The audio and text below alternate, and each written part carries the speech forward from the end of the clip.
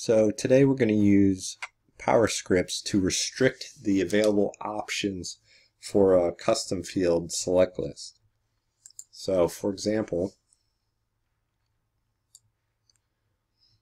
I have this custom field that allows you to pick how many days into the future the due date should be set. So let's go ahead and see if we can't limit this list based on the user. So I'm going to come over to my SIL manager in the admin section, and I'm going to create a new script. We'll just call it limit.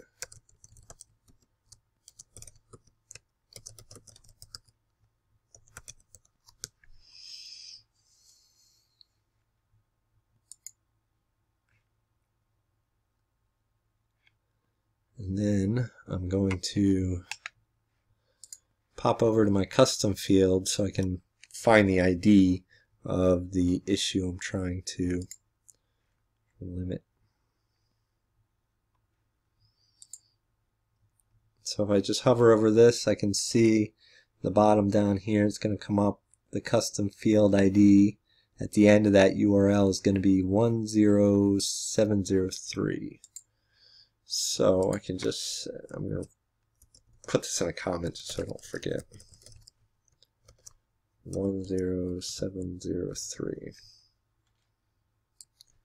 So in order to restrict our options, we're going to use this lf restrict select options function, which is a mouthful. But basically, all it does is exactly what we want. It restricts the options.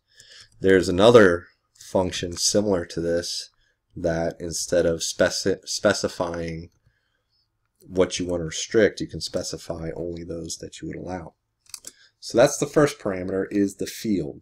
Second parameter are the values we want to restrict. So let's restrict everything from 1 to 10. I don't know.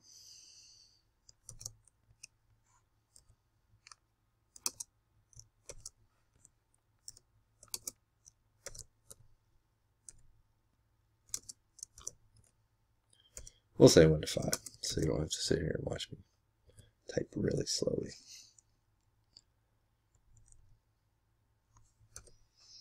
Just want to make sure my syntax is correct. And that would be it. If we wanted to limit it to certain users, we could just say something like if current user is equal to, put it me, but I could use other functions to grab groups or project roles here. It doesn't have to just be a single user. Okay, just because we've made this script doesn't mean it's actually going to run. So what we need to do is add this as a live field. So what that's going to do is it's going to set that script to run every time a screen is opened up in our specific project. Let's call it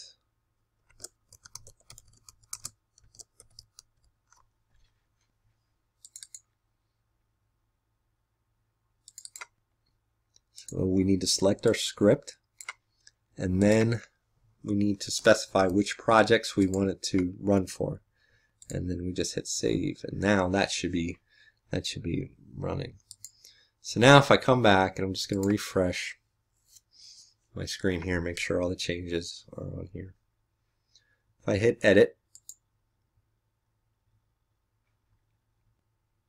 I shouldn't have the options of 1 to 5 in here.